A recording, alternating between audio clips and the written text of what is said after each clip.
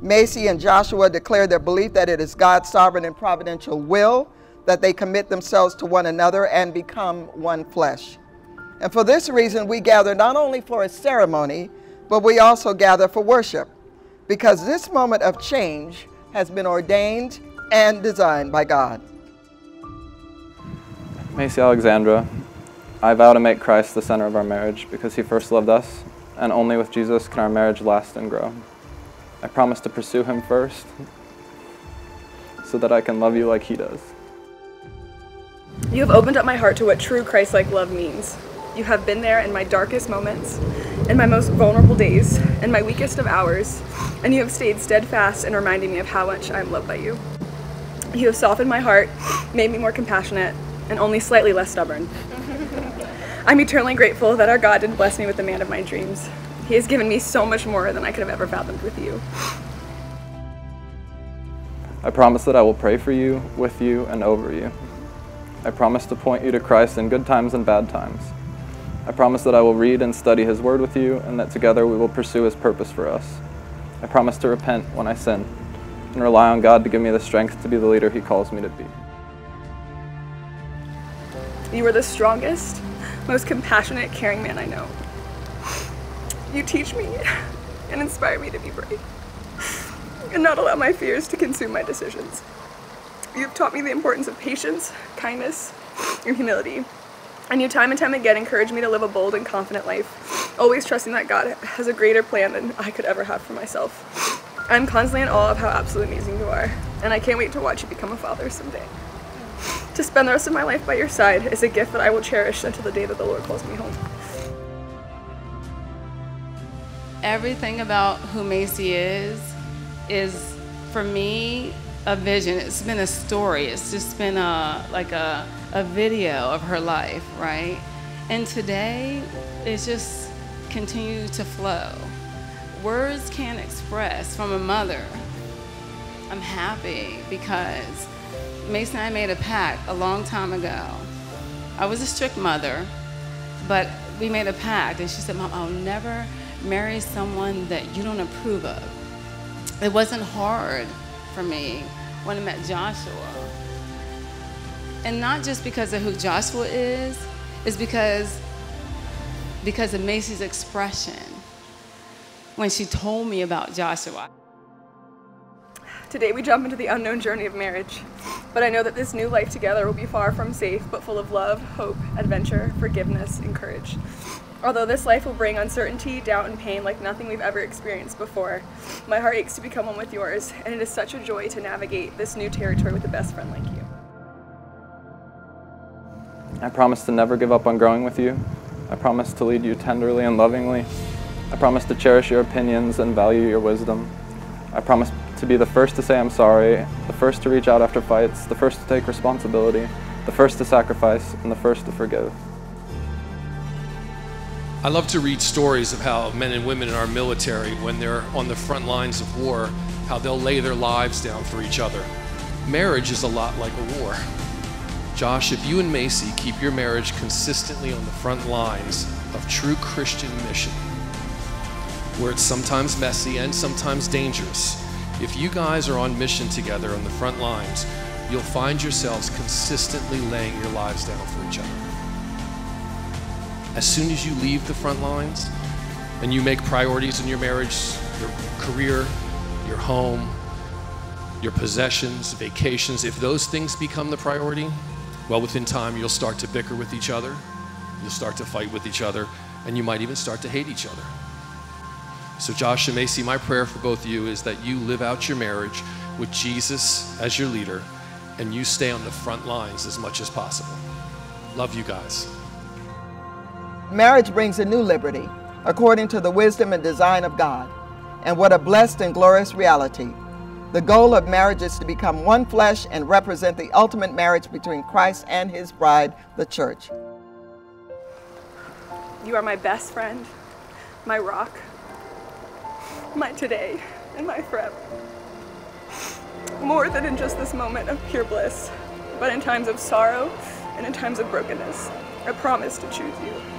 I promise to support you in the midst of every trial. I promise to be loyal to you. I promise to love you with all of my heart and to trust you to lead me and our family. I promise to be your best friend and your biggest fan. I promise to believe in you when you don't believe in yourself. I promise to date and flirt with you for the rest of our life. I promise to surprise you and make you feel loved. I promise to go out of my way to make your life full of passion and love. I promise to fight through all of my fears and insecurities for us. I promise to pursue our family and children with that same love. I promise to be present. I promise to love them and lead them and never give up on them. I promise to study and learn and take advice and to become the best and most loving father and husband I can. I promise to never stop pestering you to take pictures with me and experience all the wonderful adventures this world has to offer. I dedicate my life to sacrificing for you, challenging you, submitting to you, respecting you, and loving our families. I promise to fight fair.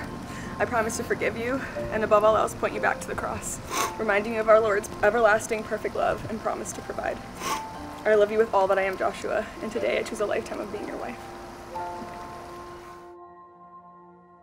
I promise that through thick and thin, through good and bad, through conflict and peace, whether rich or poor, in sickness and health, I will do my best each day to love you and our family as Christ loved me, unconditionally, sacrificially, eternally. These are my vows to you before God, our family, and our friends. Macy Alexandra, I'm yours and yours alone from this day until my last day. Joshua and Macy, you have really weathered the first storm together. And if you can do this, you can make it through anything. And for as much as you have agreed to be joined together in marriage and have witnessed the same before God and all present, and you have sealed that with the exchange of vows and rings, by the authority granted to me as a minister of Jesus the Christ, I announce you husband and wife. And those whom God has joined together, let no one put asunder. Joshua, congratulations. You may kiss your beautiful bride.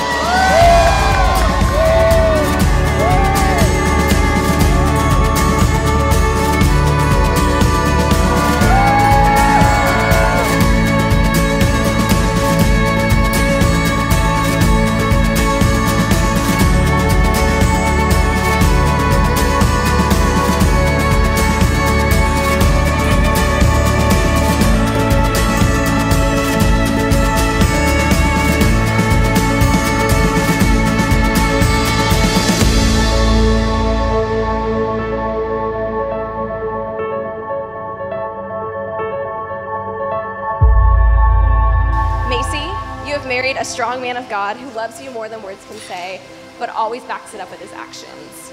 He is beyond intentional, and you are so, so blessed to have found a man who loves you the way that Josh does. Again, thank you for standing beside me on my day, and I'm so happy to stand beside you on your day. What I want to toast us to is to collectively stay engaged in their lives. And it's our jobs to stay involved in their lives and to, yes, let them be independent people, moms, looking at you moms, but to encourage them and to speak a strong word to them when they need to hear it. And so that's on all of us, and I challenge us to keep on doing that. You have an incredible amount of drive. You're very purposeful, and when you set your mind on something, you do it 100%, and this is very evident in how we have seen you pursue Macy.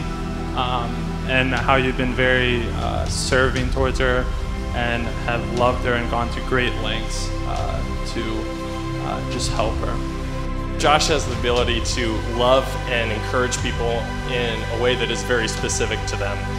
And he was the first one in our family to start taking our little sister on dates.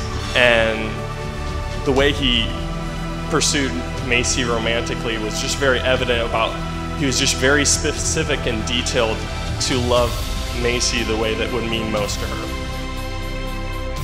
Marriage is a big commitment and it can be scary at times. And so we just want to close with this quote from Scripture. 1 John 4:18 says, "There's no fear in love, but perfect love drives out fear. And we love because He, Jesus, loved us first."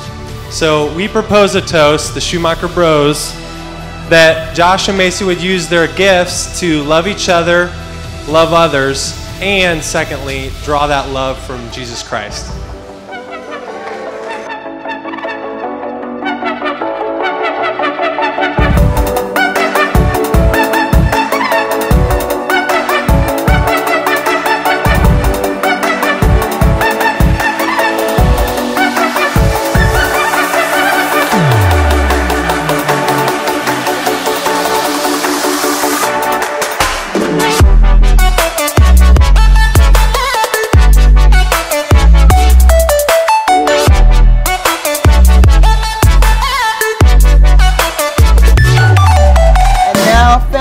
Friends, please welcome for the first time Mr. and Mrs.